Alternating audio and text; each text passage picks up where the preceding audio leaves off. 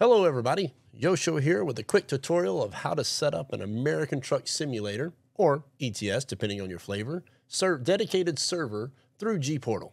Let's dive into it.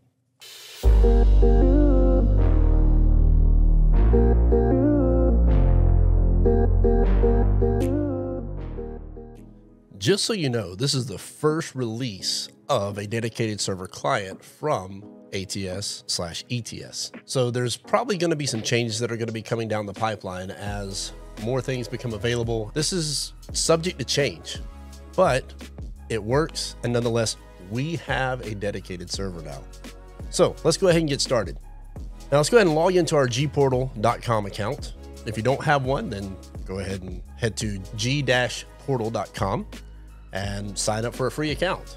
You don't actually pay for anything until you set up a server and you pay for your monthly or 3 months or whatever package you decide to go with. So I'm already logged into my server here, or my account through gPortal, and I'm going to click on rent a server. If we scroll down a little bit, guess what? American Truck Simulator is sitting right here. I mean, it's not very far down the line, being that it starts with an A. If you run ETS, then you'll probably want to scroll down a little bit further, or you can hit up the search box here and look for ETS. So I'm going to click on Order Now. And as you can see, we have 3 different options here. They're all 8-slot servers. That's all that ATS will let you run right now is 8 slots. There is talk of it being increased a little bit later on. Pick the region that you want based on your location, and then you're going to click on Order Now. All right, so you can go down if you want to, but your max is going to be 8. If you try to set anything other than 8, it is not going to go through, and the server will just reset itself to 8. And here's where you can pick your duration, and then you'll see your price up here, and then you'll click on Continue. From the gPortal homepage, we're going to click on My Servers, and we're going to select one of our game clouds. If you don't, when you purchase your server, you'll get one of these game clouds. But if you already have an account and you have some servers running, this right here would be how you would get the server set up. So I have 2 servers here, and if you notice, you have this slot in use. I have 20 out of 28 slots that I've paid for on this server. So therefore, I have 8 empty slots. I edited my game cloud and was able to increase it a little bit. So we're going to click on Add a New Server, and then we're just going to select our amount of players. So I'm looking for 8 players on my server, and then I'm going to click on Add. Now you'll see that we have ATS in our lineup of our servers under this game cloud, and we are using all 28 slots. All right, so there's a few things that we have to do on the client side of the game before we can actually run the server. Like I said, this is the first rendition of the server client, so therefore we have to manually export some files. But before we can do that, we need access to the console, which is not on by default. So we're gonna have to actually edit one of our configuration files. So let's open up our file folder. We're gonna go to Documents, American Truck Simulator. And as you scroll down, you're going to see the config.cfg file. We're going to double click that. I have mine already set up to open up in Notepad, but it may prompt you with a window saying, hey, what program do you want to open this with? Notepad is perfectly fine. All right, so we're actually looking for 2 different lines of code in here. And I found out that it's a lot easier if I just search for it, because as you can see, there's quite a bit going on in here. So we're going to do Control F, and we're just going to search for 2 lines here, gconsole, which as you can see, I already have it typed here. So if I type it here, we're going to see gconsole, and it's going to come up with state first, but I'm looking for just the gconsole line here. This right here by default is going to be 0. So you will change this to a 1. And then the other line of code that we are looking for, g_developer. And you'll see that right here. It will have a 0 in it as well, like this. And we are just going to update it to 1. When you have that done, say File, Save, and now we can close out the file. Now that ATS is up and running, we're going to select our profile that we want to play with.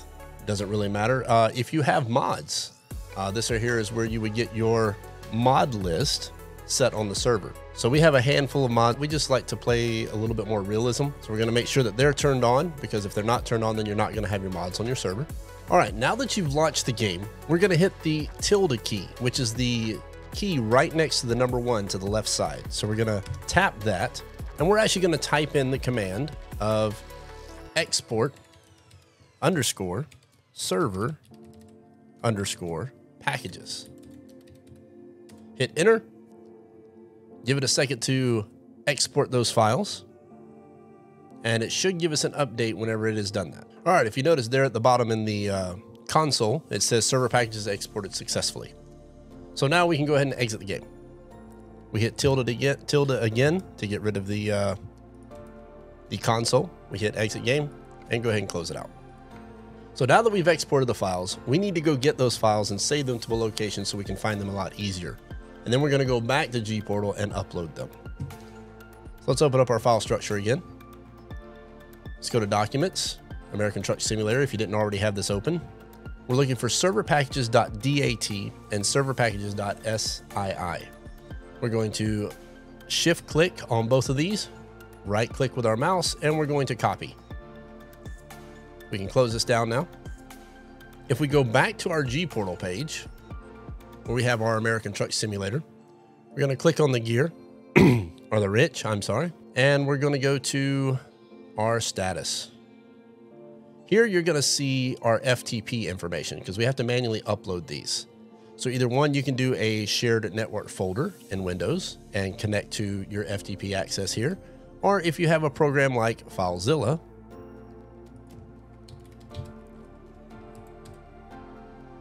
then you can connect to it via this. So we're going to type in our host, which is our IP address.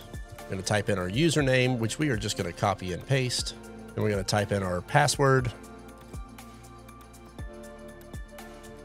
followed by our port number. And then we're going to say quick connect. Say OK on the pop-up, and you're going to see that you have the whole file structure here. Now, I took those two files and I saved them on an internal drive that I have labeled as E. I created a folder, I called it ATS, and the serverpackages.dat and serverpackages.sii are located in those. Now, you would navigate to it through this structure through FileZilla, which is a free program. Now that we're connected via FTP and we have our files on the left-hand side and then our FTP server on the right, we're going to double-click on Local, Share, American Truck Simulator, and in this folder is where we're going to put our server package files. So now we're going to shift click for both of those, click and drag, boom, both of those files have now been transferred over to the server. We can now disconnect from this and close all this out. Now coming from our gportal, we're going to click on basic settings. So here's where we're going to type in our name of our server. This is what's going to show up on the server list. I would name it something along the lines of Yosho Dedicated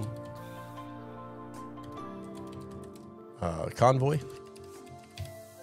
We have a max players of 8. You can set it to where it's friends only. Here's where you would type in your password. So we'll just do 5 ones for now. Server description. You can type in whatever type of description you want to. That'll show up on the server list there.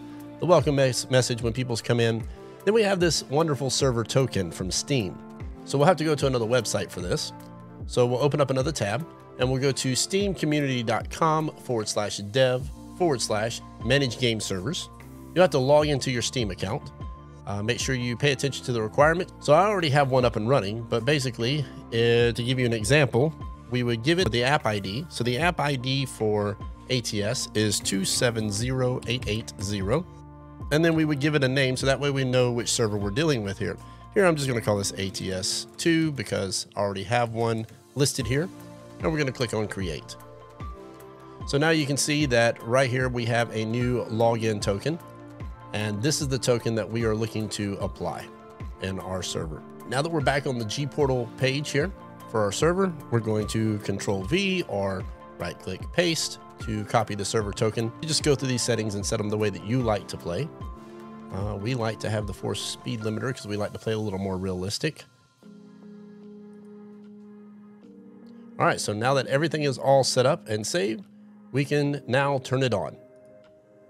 If everything goes well, this should be live. One thing that you can do to check on it is you can click on the logs and you can actually see the running log. So if you see state running time, players 0, so you are good to go. All right, so now that we're back in our game, we've got it launched fully. We're going to click on Convoys, click Continue. Then we're going to click on Advanced Filters, and we have mods selected, so I want to make sure that I have the mods option checked. And you can also drill this down to just dedicated servers. It makes it a little bit easier to find your server that you're looking for. Gets rid of all the others, local host games that you have. So we can type in Yosho here in the search, click the search bar, and our server should show up on the list. And look, there it is. So from here, you'll see that the server is listed on our list. All of our mods are here and installed, ready to go for the ones that we have running for our server setting. And then we can say join Convoy. We type in our password.